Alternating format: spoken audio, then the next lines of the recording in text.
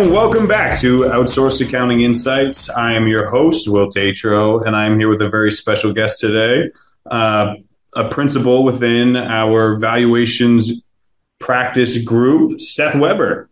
How you doing today, Seth? I'm great, Will. How are you? Thanks for having me on. I'm fantastic. So, valuations. Do you want to give us a little background on yourself and then what led you, because valuations is newer within BerryDunn, so what led you to start with the valuation service group and a little background there? Yeah, so I started at the firm in 2007. There was a valuation group here ahead of time. The newest pieces that we've added on are value acceleration and also doing a lot of work with mergers and acquisitions and transaction advisory, and we'll talk about those in a little bit. So I came to BerryDunn with a background in doing some turnaround work, doing some acquisition strategy for private companies, had worked for a national consulting firm doing mergers and acquisitions and post-merger integration work, and actually started my career as an engineer. Wow. And so I bring a whole bunch of different, kind of random parts and pieces to play. And what we love about that in the valuation world is it gives me a lot of different perspectives on companies. And so, I can dig into the finances, we can dig into the operations, we can think about what markets are going after, what clients are going after, and what that all means. And since joining, I think I was the third person in the group. We've got 9 people now that do valuation full time. We focus on privately held companies. So we're not doing valuation of publicly traded companies. That's one of the things that people often think oh, you guys do valuations, what's Apple stock doing this week? Not sure, hopefully going up. So we spend a lot of time working with privately held businesses. A lot of times they're family held. They could be owned by an investor group. And it's a lot of fun because it's always different. We had a meeting just earlier this week, and the 2 folks that own the business that we're talking to said, geez, we're really impressed because usually we get about 3 minutes in on what we do for a living and people's eyes roll back in their head. Yeah. And we've lost them. But we love learning about new businesses, and that's what we do all the time. Awesome. Yeah. And quite a journey to create what is the valuation group or kickstart further the valuation group with BerryDunn. So can you give us a little insight into the new areas that are being provided? So one of the things is, I'll start with transaction advisory services. So one of the things that, the benefit, the beauty of being at BerryDunn is we've got this deep bench strength in all these different areas. And so we've got some just phenomenal tax professionals, partnership tax, state and local tax, international issues. We've got this great deep bench on the audit side. And so we've been working with a lot of clients doing different things around mergers and acquisitions, but never really kind of pulled it all together. And so over the past couple of years, we've been doing more and more work with what's called a quality of earnings analysis. So really digging into people's financials, understanding where some of the add backs might be or where some of the discrepancies might be, or what judgments have they made or used in their financials and how that impacts the reporting and the presentation. So that's been great, really good reception from clients on that. We've actually worked with some clients that are overlap with your guys' group. Yeah. The other overlap with your guys' group, specifically around that transaction advisory services, is just one of the things that always comes up when people are going into a transaction is that you want to put together a data room. Right. And part of the thing is trying to keep the potential buyers inside the data room. And so what that means is have we put everything in the data room? Is it preloaded with all the kinds of things that people are looking for? And is the information internally consistent? And so there have been a couple times recently where working with OAG, you guys have been able to go in and create monthly closes to go back 2 years in history, so that if somebody wants to come in, they can look at 24 month-end closes on a consistent format, consistent basis, and start to gain some confidence with like what are the systems that target company has. So that's been really interesting, and again, driven by what do our clients need and how can we serve them better. And so it's really just a repackaging of things that we've always done here at the firm. Another area that's new was value acceleration. Yep. And again, this has really been driven by mostly working with privately held companies, and what we know is that there are more and more baby boomer owners out there that are retiring each and every day. So the statistics nationwide, believe it or not, is that there are 10,000 baby boomers a day that are retiring. Yeah. So with that much transition, it's this question of like, well, what do I do with my business? Am I transitioning it to my kids? Am I transitioning it to a management team? Am I selling it outright? Are we going to continue to own it, but we're going to turn the operations over to somebody else? Like, what does that all look like?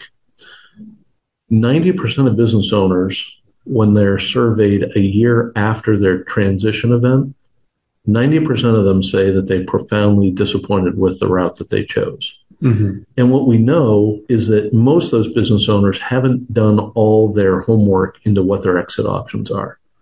So value acceleration is really turning the whole process around. And so it's starting with like, what's my company worth? What else do I have for assets? Like, what's my personal financial statement look like? And then what is it that I'm trying to achieve? So if we can answer those questions, that's the beginnings, the basis of a plan. Then we can move into a next phase, which is really around trying to assemble some of the proof around like, okay, so we think my business is worth X. How do I know? So how do we start to pull together the artifacts, if you will, or the data that supports that position? And then as we dig into that, are there things that we can do to actually help drive the risk down? Because if we drive risk down, we'll push value up. Right. Once we understand what the company's worth and what are some of the things we could do to make it more valuable, then we ask the question, okay, now that you know all this, what do you want to do? Are we keeping the business? Are we selling the business? If we're keeping it, how do we make it even more valuable? If we're selling it, then what's our time frame look like?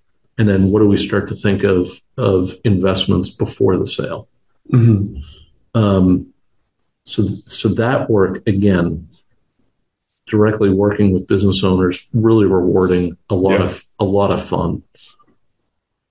So with something like value acceleration, like there seems to be several steps that leads up to the point where you can even start making a decision on what are we going to do with the business. So what would you say is the ideal lead time if you were a client to get a desired result from value acceleration? It's a great question, Will, because when I started in valuation, we'd often go and meet with business owners and say, hey, when are you thinking about transitioning your business? And because they knew that we typically looked at like a 5-year forecast window, mm-hmm. they would almost always answer 5 years from now. And then the next year, it would still be 5 years from now. What we're finding is, particularly if you want to do an outside sale and maximize the value of your business, 5 years is probably a good runway. Mm-hmm. Meaning, even though you think 5 years is a good joke to like kick the can way down the road and not have to deal with us, 5 years is a great time frame, because what we could do, think about what we could do in those 5 years. So we could start to get a baseline of where your company is today. We could start to do some benchmarking against what does your company look like compared to peers. If there are areas where you're not that competitive or your expenses are a little bit out of whack, we could start to work with you to dial those cost structure pieces in, which even if you didn't grow, but you dialed in that cost structure over a 5-year period, now you're showing a 5-year improving trend in profitability. Right. Which, if you're going to go to market and sell, that 5-year improving trend is going to be a huge selling point. Yeah. So, ideally, 5 years would be great. My favorite client came in when he was 50 mm-hmm. and said, I just turned 50. I want to be done when I'm 60. And it turns out he had a high cash flow business. And that's when we we should have known, but it really kind of cemented the fact that with enough time and enough cash flow, there are very few business problems that we can't solve. And so we were able to actually accelerate his time frame because he had always invested almost all his money back in the business. Mm-hmm. And so we started talking with him about like, hey, how are we going to ramp up some of your retirement savings? How are we going to start to diversify some of your holdings? How are we going to start to think about like what a buyer might actually want in your business versus some of the stuff that's here, and really start to position things well. And so 10 years, ideal. 5 years, great. Oftentimes, we'll have people who will come to us and say, we want to be out in under a year. You talk about the transactional services. There's this incredible valuation service, acceleration service that's also been a key new piece. Where do you see the valuation industry moving forward? Well, so there's 4 big parts to what we do as a group right now. And so I do want to touch on 2 others. One is just trust and estate valuation. So people who are doing estate planning or doing gifting. The reason I bring that up is right now we have historically high federal estate tax exemption limits, and they're set to sunset 12/31/25. So at the end of 25, those rates will drop roughly in half. So it's a great opportunity for clients to now be doing some estate planning and moving some of that excess value if they're going to have a federally taxable estate. So that's driving a lot of the work we're doing on the estate planning side. There's not a ton of gifting going on right now because I think people are kind of setting the stage and preparing for that. I would say it's a good time to think about some of that gifting because as interest rates have gone up so much over the past 12 to 18 months, as interest rates go up, it drives up cost of equity and actually drives value down. Yeah. So it's a good opportunity to get more bang for your buck, move more value for the same dollar size gift. Another big part of our practice are employee stock ownership plans. Mm-hmm. That's an exit planning tool that has waves of popularity. But again, given how many baby boomers are thinking about retiring, it seems to be coming back around. So we spend a lot of time working with people to understand, like, is an ESOP right for them? Like, what kind of value might they get? Pulling together a team of advisors to help put an ESOP in place. We also work for trustees. So when somebody's decided to put in an ESOP, we get brought in to value the company that's going to go through the transaction, and then do hopefully recurring valuations every year after that. So where do we see our industry going? I don't think the trust and estate work is going to go away.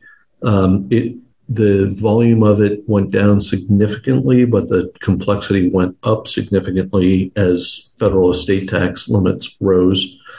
ESOP valuation is interesting. People either tend to do quite a bit of it or none at all. So we do quite a bit of it. We spend a lot of time and effort staying plugged into the ESOP community. Transaction advisory, that comes and goes in waves. There are not a ton of valuation groups that have gotten that deep into it. I think one of the things that makes our group different and BerryDunn different is the way that we can easily collaborate across groups and bring the best resources to bear to solve a problem. So that's been a huge differentiator. And then the value acceleration, there are more and more people who are getting certified each and every day to do exit planning and really work with business owners. Not a ton of them are valuation folks. And so it does put us, into a pretty shallow pool. The other thing that we're seeing within the industry, there are a ton of credentials out there. We have a lot of people we have 3 CFAs, chartered financial analysts on the group, and more people who are working toward it. That CFA designation is usually held by people who are doing equity research or, they're doing research at wealth management or investment houses. We have a number of people who are accredited senior appraisers.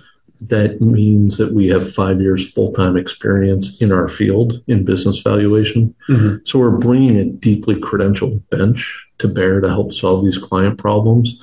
That's an industry trend also. where people are getting very specialized and getting a lot of credentials because the problems around valuation, they're complex. Right. And part of our role is to help make them approachable and understandable.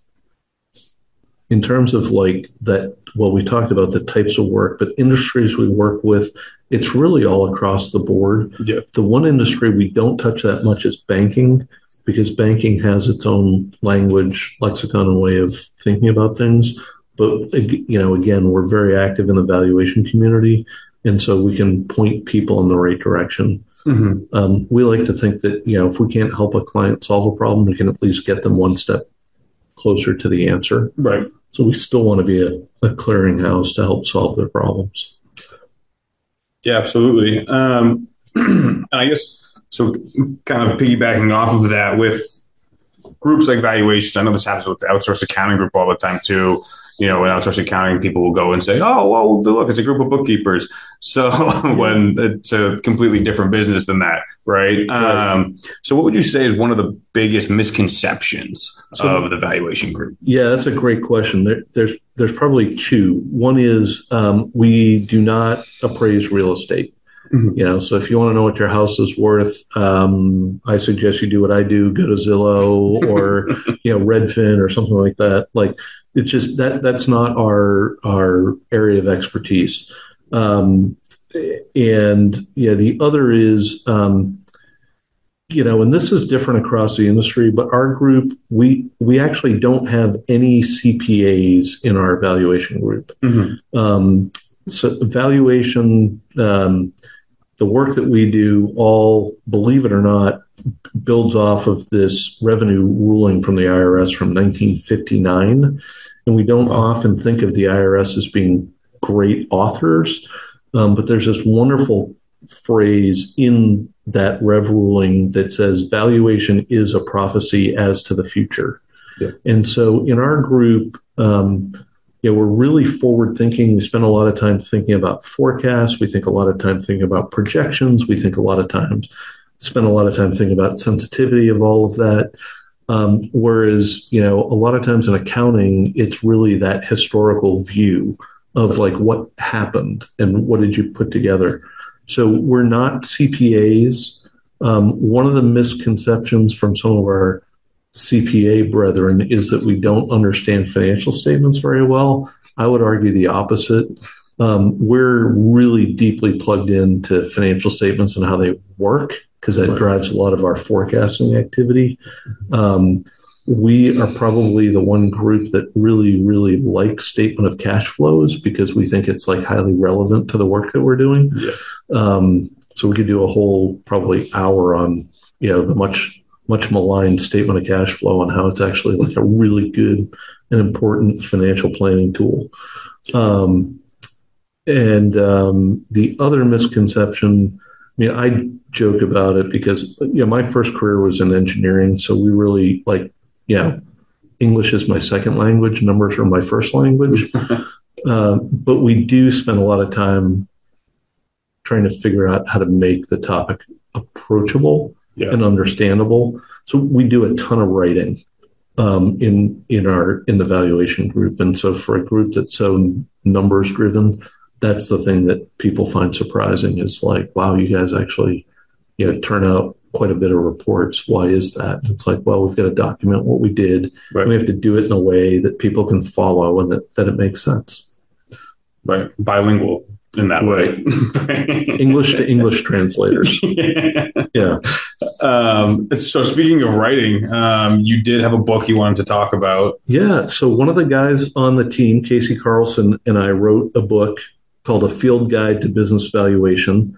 And it's designed not to turn people into valuation experts, but it's designed for business owners and people who are leading privately held companies so that they can understand what this valuation thing is. And so it's, it's a little bit like trying to shine a bright light on the curtain so you can see, where Oz is actually standing and which levers he's pulling.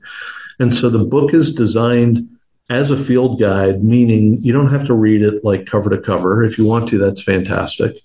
But each section and chapter is meant to be a standalone. So if you're trying to understand the income approach, or what, these people keep talking about a discounted cash flow. What is that? What does it mean? We have a chapter on that. If you want to understand the market approach, there's a chapter on that. And each chapter really is standalone. It's gotten really good reviews, and not just from our spouses and loved ones. Outside groups have read it, and the thing that they keep bringing up time and time again is how approachable we make the content, and that for us is really the highest praise, because that's what we were aiming for.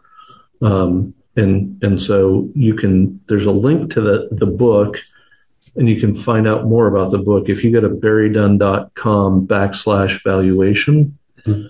The other thing that you'll find there is we've got a tool on the website, and the tool is really designed it's built off of some of the concepts in the book, but it's designed to create an analytical tool for business owners to go in and do a self-assessment on different areas of risk in their business and see how they stack up. And based on that information, it'll give you a sense of whether or not you're kind of like an average multiple in your industry, below average or above average, and why. And so again, BerryDunn.com/valuation to check out and learn more about both those resources. And if you're below average, you should call the valuation group right away. Absolutely. And we can get you back into the fat part of the normal curve. And if you're above average, it's still worth a conversation to figure out, like, are you really that much above average? Right. And how do you stay there? Yeah. Awesome. Yes, a lot of great content. I mean, what's going on in valuations today, what's the future, books, tools. Thank you so much for talking with us today, Seth. It was a pleasure. My pleasure. Thanks for reaching out. I would encourage, people who are listening, if there are other things you want to hear about, reach out and let us know, because one of the things we love at BerryDunn is getting feedback right from our clients so we can figure out better ways to meet your needs. So thanks for the time. Absolutely. All right, everyone. Catch us here next time on Outsourced Accounting Insights with more exciting topics.